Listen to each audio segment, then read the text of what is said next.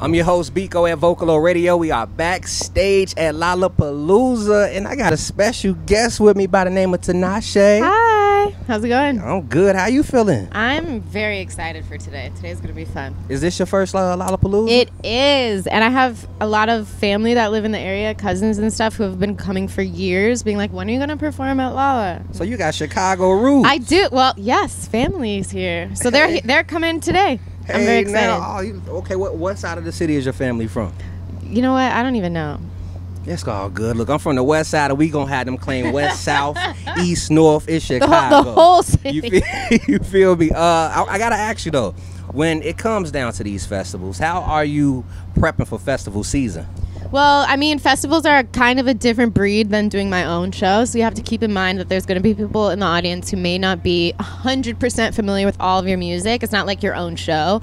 So it kind of gives you the opportunity to experiment with some of your different vibes to give people a very well-rounded sense of who you are as an artist, and that's always fun. And I got to ask you, too, you know, you're independent now. I am. How does it feel being independent and taking the stage at Lollapalooza? You know, I'm just very thankful that I have such an amazing fan base that I'm able to continue to operate at such a high level as an independent artist, because it is certainly not easy without the help of a label and this and that, but it's also very fulfilling. What's some of those difficulties that you've come across now that you are independent? I mean, first of all, funding. You have to fund basically everything yourself. You don't get that major label, like, budget for your album. So music videos, touring, shows like this, rehearsals, all that kind of comes out of pocket. So you have to work a little harder to invest in yourself. And then on top of that, I would say there's definitely some spaces that the major label system kind of has a monopoly over. So it's just kind of hard to break into those spaces as an independent artist, whether that be playlist, radio. But, you know, we're hustling and we're here. And thankful. We're having great interviews like this. Hey, appreciate you. And also, I mean, we spoke on some of the cons. Let's talk about the pros of being independent. Okay, the pros. The pros are you get creative freedom.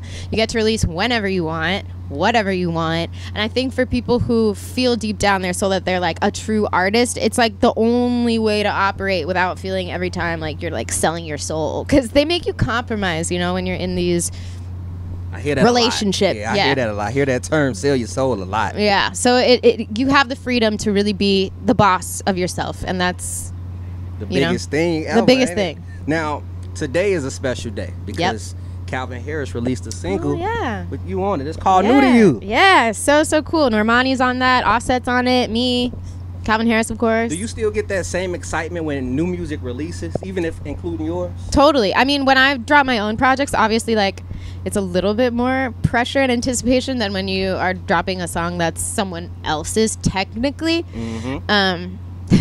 Especially when it's a whole album versus a single. But today, still super, super duper excited for this new song. Check it out. It's called New to You. Are you going to play it at all? Oh, I wasn't ready. I wasn't ready to put it in the set today. I should have planned that in advance better. But, you know, hopefully soon I can integrate that. Now, a joint that got me in tune with you, Snake Hips. Oh, all my friends. With the homie Chance the Rapper. Yep. And today Chance released a new ice cream. I don't know if you like ice cream. That sounds good. Would you be willing to try his ice cream? Definitely. Now? That sounds intriguing. You know, is there anything special about it, or it's just like Look, Chance I'm ice just cream? like you just all learned. right, cool. Send me some, Chance. Hook us up. Can we see a possible feature with you and Chance in the near future? Yeah, I think that would be awesome. We have a really cool relationship. He's a cool guy, so it would be someone I would love to circle back and collaborate with again. I'm pretty sure he may see this too. So yeah, hopefully, check it out. And while we're talking about features, while you're here at Lolla, have you bumped into anybody that you've been a strong supporter of? I literally just got here and started doing interviews, so I haven't really seen anyone yet. But I'm planning on hanging out the rest of the day, so hopefully I run into some. Are you anybody you excited to see outside of yourself? I'm excited to see Dua Lipa. Okay. I've never seen her live before. I'm excited to see Don Toliver. Okay. I love his music. Very excited. Yeah, those are probably my top 2 of the day. Hopefully you bump into him, and then we can get some features from you. Right. Now more collabs. Another feature, Jeremih. Yes. On my song X. Yes, and I feel like Jeremih don't receive the proper roses, and to see that you've linked with him on your 333 album, yes, I got to give you roses for that, because thank you. You really He's amazing. You really rock with a lot of Chicago artists. Yeah, that's true. Now that you mention it. Is there something to that? Is it a scientific maybe, type of? You know, y'all are talented. I think Jeremiah is super, super talented. Super, you know, his melodies and his lyrics and how melodic he is, and even his voice is got such a cool tone.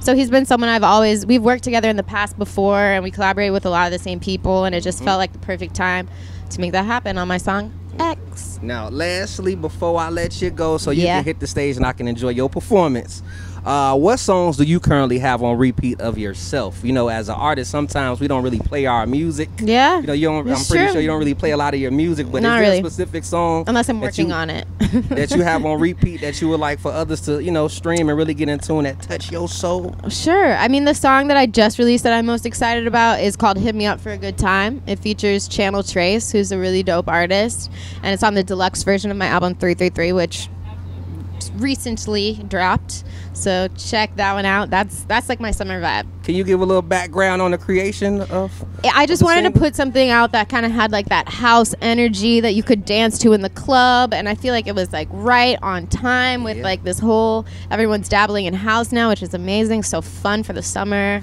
We love it. I think house is the new wave. It's the new wave. All about getting off that wall and dancing nowadays. Let's do it. Get up. And you and K-Tronada? Oh, yes. My another God. amazing artist. Y'all got some vibes. Thank you. Oh, my God. We got a lot of chemistry in the studio, which is super great. Yes, He's y'all awesome. do. And, I mean, with that being said, I appreciate you sitting down with us. Thank you very much. Make sure I catch your performance. Please do. I got to go get dressed. Get ready. Oh, so you're not wearing This isn't my stage outfit. This is my backstage outfit. Well, look, you're looking good. Thank you. I'll be seeing you on stage. It's Bekoe signing out with Vocalo. Thank you.